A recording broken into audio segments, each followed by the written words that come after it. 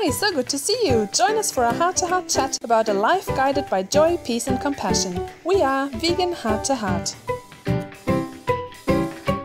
But just one person going vegan won't make a difference. You can't change anything by not eating animal products. Everyone says they want to make a difference in the world, but is that really truly what people want? Or is it more important to fit in, to be accepted, even if it means compromising your values of authenticity, compassion and justice?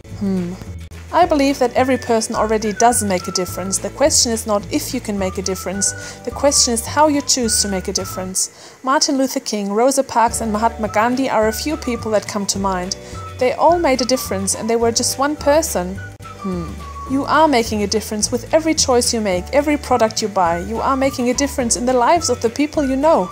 If I only inspire one person to go vegan and that person inspires someone else, the awareness for a cruelty-free way of life can be spread faster than I can imagine. And to the animals it certainly does make a difference. The numbers vary, but it is believed that by going vegan one person saves between 90 to 300 animals per year.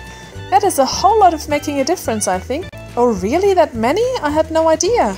One person going vegan has so many positive ripple effects. It helps the animals, the environment, it can significantly improve your health and helps you to live a more authentic life in alignment with your values of compassion and justice.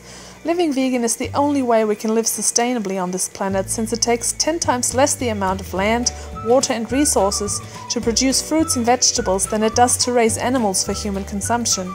We could feed the whole world on a plant-based diet, while it would take 3 or more planets to feed everyone a standard Western diet. Thanks for watching! For more episodes, please subscribe, like the video and follow us on Facebook, Instagram and Twitter. Compassionate listening and education goes a long way. Don't forget to be the vegan you wish you had met before you went vegan.